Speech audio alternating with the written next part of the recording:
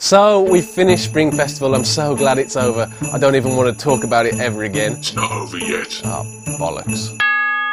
So apparently, China has not finished celebrating yet. That's because we've got Lantern Festival, which falls on the 15th day of the first lunar month, and in Chinese it's called Yuan Xiao Jie. There's a funny story as to why this festival is called Yuan Xiao Jie. It's not funny at all.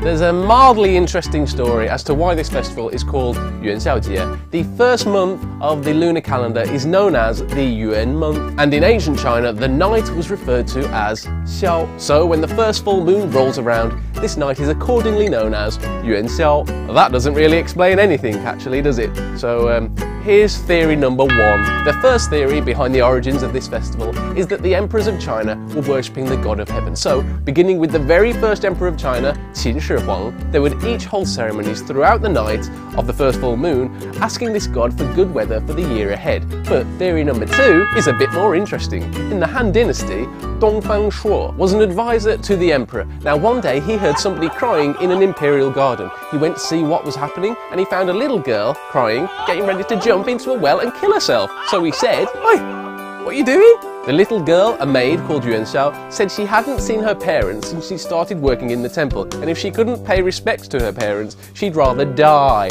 So Dongfang Shuo said to her, "No, don't die. I'll sort it out." At this point, Dongfang Shuo, a respected individual within society, went around and started spreading a rumour that on the 15th day of the first lunar month, a fire would engulf the city.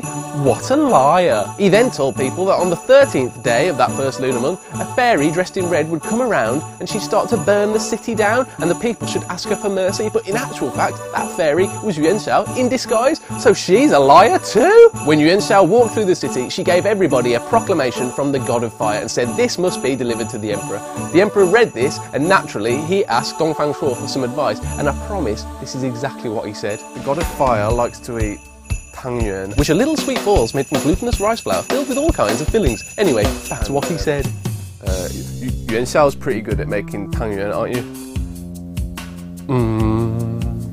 So let her make tangyuan, and you can tell everyone else to make tangyuan, and also tell everyone to hang red lanterns and light firecrackers, and then it'll look like the city's on fire and we'll trick the god of fire.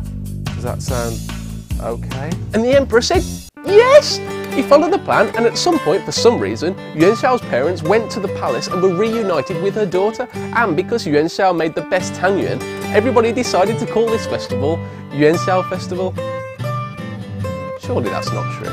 I've been told to say that that might be true.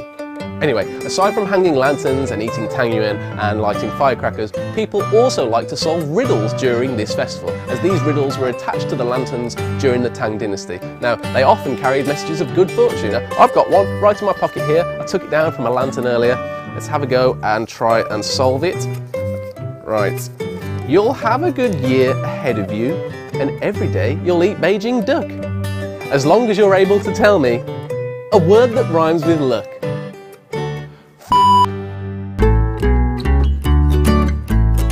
Because she made the best tangyuan, they called it Yuan Xiao Festival. That's bollocks, right? Surely that's bollocks.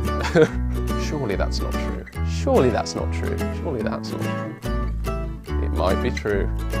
And the emperor said yes! And the emperor said yes! And the emperor said yes, yes, yes, yes, yes. In fact, I've got one here in my back pocket, if I can get it. Bollocks, bollocks, bollocks. And they carried messages of good fortune. In fact, I've got one.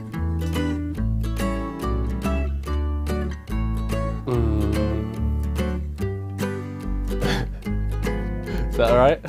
One more.